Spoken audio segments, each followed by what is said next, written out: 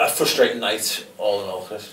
Dejected, to be honest. Yeah, frustrating, dejected. It's just fucking... We just lack ideas to echo what the other lads have said as well. It's like these players have never played together. It's like we've done all our work defensively on the training pitch for 3 weeks and we've forgotten to fucking practice attacking with the ball. It doesn't even feel like we've done the defensive work. I was being kind.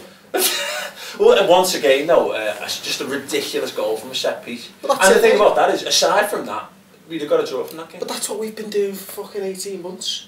You know, it's constant mistakes at the back or someone switches off, and you can talk all day about, like, you know, defensive coaches and stuff like that. If the players switch off at certain times during games, you're going to get punished. And it's the Champions League. You are going to get punished if you switch off in the Champions League. Yeah, it's a joke. And again, as you say, the other end of the pitch, just, it's still not there. Whatever that is, whatever that spark is, we just don't quite seem to have it. It's players that who are playing together and who have played together, but they're all playing in slightly different positions. And it's like the world's skewed and they're all just a little bit off. Like they know roughly where they're supposed to be, but they just can't link up properly.